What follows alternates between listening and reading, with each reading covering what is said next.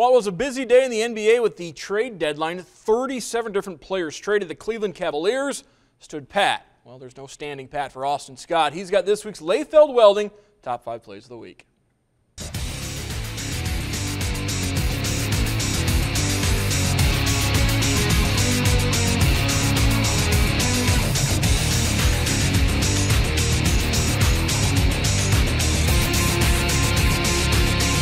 The Ada Bulldogs just love to be on the top 5 plays.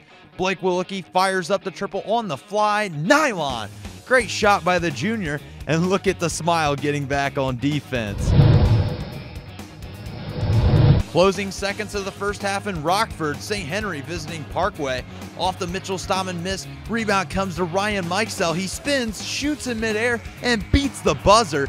Definitely going to need a second look at this one. He makes it look so easy out there, folks. I'm telling you, surely a candidate for MAC Player of the Year. More sharpshooting at the 3 spot. Elidas Will Jackson taking the spotlight. Check out the handles by the junior. Oh, you fancy, huh? Knocks down the jumper. We're putting an emphasis on shooting, ball handling, and footwork on this week's Top 5 Plays. With that said, we still have room for some dunks on the countdown. Defiance's Shea Smitty taking runner-up honors. He picks Colin Smith's pocket here all by himself. Hashtag 2 hands. Defiance stays 1 game back at Salina in the Western Buckeye League with the win over Van Wert.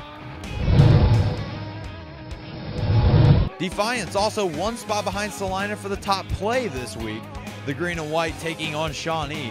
Ryan Hoying dribbles up top, throws the alley-oop to Logan DeLong, and he brings it down with 2 hands. The senior really jazzed up on that slam. Salina wins and remains unbeaten in the WBL.